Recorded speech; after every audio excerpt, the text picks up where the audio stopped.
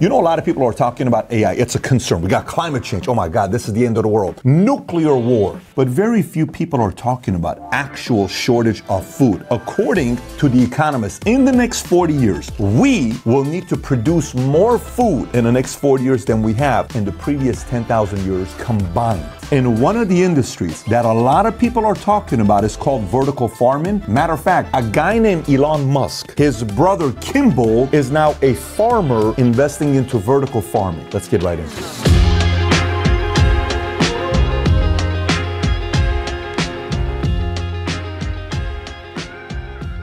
By the way, if you get value from this video at the end, give it a thumbs up and subscribe to the channel. Let's get right into it. You know what's crazy is I'm in Fort Lauderdale right now. We had a big flood, 22 inches of rain in Fort Lauderdale, record breaking. Everybody's talking about it. For a couple days, there is no gas in Miami. Everybody is calling saying, I can't fill up the tank. How am I going to come up to Fort Lauderdale? I got to drive up. People are panicking just because there was no gas for one day in Miami. Gas stations were all sold out, right? So you may be saying, Pat, what's your point there? What would you do if you didn't have food for one day? How about 2 days? 3 days. Think about that shortage. What happens when you're at a hotel or your place, the bathroom doesn't work, you can't use the bathroom, there's flooding? What do you think about? That stress goes from something you never think about all of a sudden to something massive, right? That's exactly what the concern is with food shortage. I'll give you a stat here. Food production needs to increase by roughly 70% by 2050 to support the expected 10 billion world population, and that's only 27 years from now. So now, let's look at a bunch of different data here and see if this is something we ought to be thinking about. The things we'll look at today is arable land, we'll look at topsoil, freshwater supply, we'll look at benefits of vertical farming solutions, different types, how they do it, cost of it, what different companies are doing today, and then at the end I want to get your thoughts. If this is something we ought to be concerned about, and potentially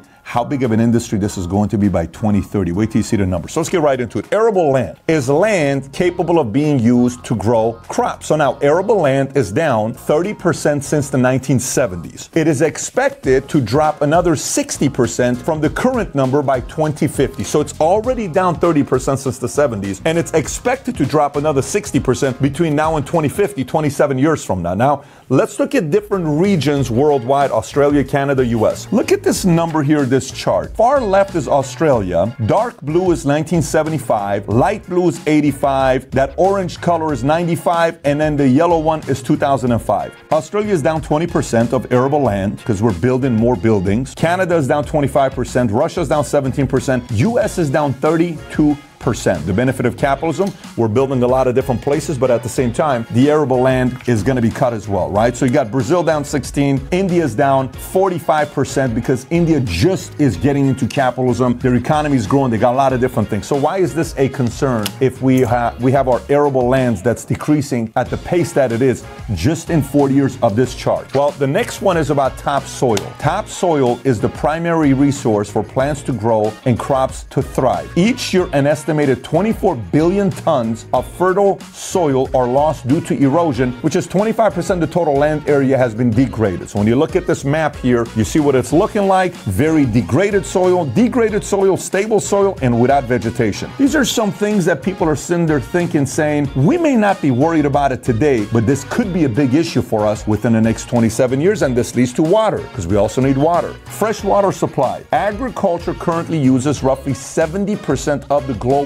freshwater supply. Irrigation, in other words. Only 1 to 3% of water on Earth is freshwater. Pesticides and fertilizers and other toxic from chemicals can poison fresh water. So if you look at this here, where is the water on Earth? You'll see 97.2% is oceans. You got a small percentage there, 2.15% is glaciers, and a 0.65% that is groundwater, lakes and rivers, soil moisture, and atmosphere. So we also need this. So far we got what? Arable land, we got topsoil, we got freshwater supply. All of these things are leading to a concern of what we're going to do if we have a shortage of food over the next 27 years. So now, farming problems, let's look at these. So for those of us that are not farmers, and maybe you didn't grow up on a farm, you're like, okay, why is it such a concern? I don't know any of this stuff. These are the traditional farming problems and why a lot of people are starting to consider vertical farming. So let's look at the problems traditional farmers have. Number one, tillage negatively impacts soil quality. It fractures the soil, disrupts soil structure, accelerates surface runoffs, and soil erosion. That's number one. If you're a farmer, you know exactly what we're talking talking about, where you have to move them. This leads to the next one. The government pays farmers to limit crop growth to put a price floor in place so farmers can stay in business. Number 3, irrigation is highly inefficient. Number 4, unpredictable weather. Number 5, insects, and it's limited to only portions of the year. Fertilizer dependent on, last but not least, chemicals and pesticides. There is a timeline for this. This is why it's not sustainable for us to go this way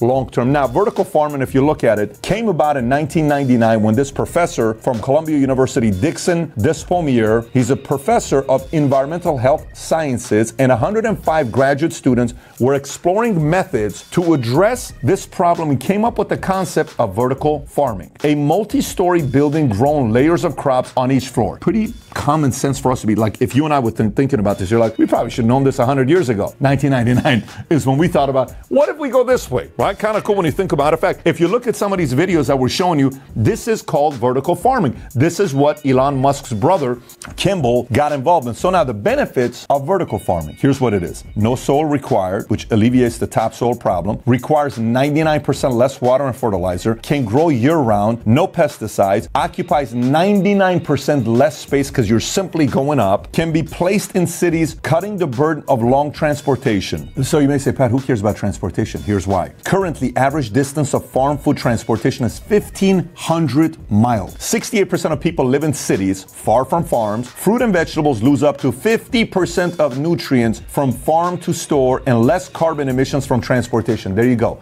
That's the benefit, because you can put it anywhere. You can literally put it in New York City if you wanted to. You can put it in Miami, in LA, in Beverly Hills, right there, and then boom, deliver it to the people in Beverly Hills. So now, different types of vertical farming. There's 3 types. Hydroponics, this is where plants grow in water or growing medium with nutrients delivered directly to their roots. Hydroponics is the largest segment and accounted for more than 45% share of vertical farming in 2021. Aeroponics uses a mist to deliver nutrients to plant roots. And then you have aquaponics, which fish are raised and their waste is used as nutrients for crops, creates a loop system where the fish feed the plants and the plants feed the fish. So now you may say, Pat, why are more people doing this? Well, because it's a great idea, it's exciting, but it's expensive. This is what they haven't yet figured out. So high capital requirement to start. Facilities require a lot of energy. Growing grains like corn and wheat have been a challenge. So now, when you think about this and you're thinking the current method, they're not yet nuclear, they're currently doing it the traditional way. The simulated yields revealed that vertical farming could produce 600 times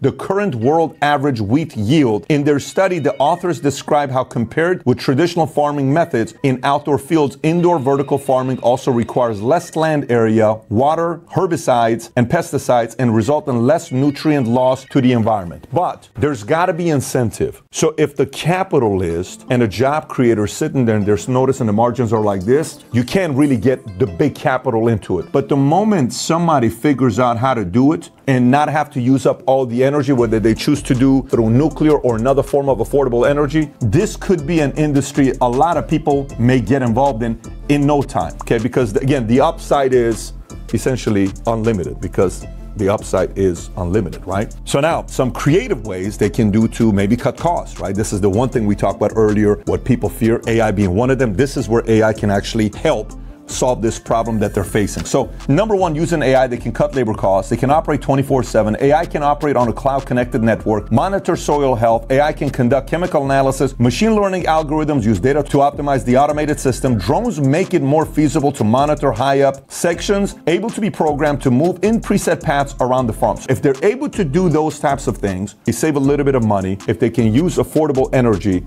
the rest is history. So let's look at what Elon Musk's brother Kimball is up to with this company called Square Root. If you look at these containers, you see how they're on top of each other? It's a very interesting model, because one of these 320 square foot containers can produce as much as a 1 to 2 acre traditional outdoor farm, barely using any water. And by the way, there's so much applications, people wanting one of these containers. There's people right now making $30,000 part-time doing this. They're flooded with applications, but this is one of the companies out there that's doing this. There's a couple out there there right now. The top vertical farming companies, one of them is Agricool, revenue of $103 million. That's very small. The other one is Bowery Farming, $83 million. Freight Farms, $72 million.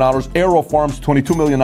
And it's estimated, if you look at this industry, by 2030, this could be a $25 to $26 billion industry. People are just realizing this. So watch this. What I just presented to you, how are you receiving this content? So use your reason, logic, and the level of skepticism. What area are you skeptical about? Think about it. You're like, no, this kind of makes sense. This is logical. So this is where entrepreneurs come in and solve the world's problems through innovation. That's vertical farming. This is why I trust in capitalism, because there's incentive to solve many of the problems we're dealing with today. So thoughts, concerns, comment below. If you got value from this video, give it a thumbs up and subscribe to the channel. I did a video 4 years ago titled How to Disrupt Any Industry. If you've never seen it before, click here to watch it. Take care, everybody. Bye-bye, bye-bye.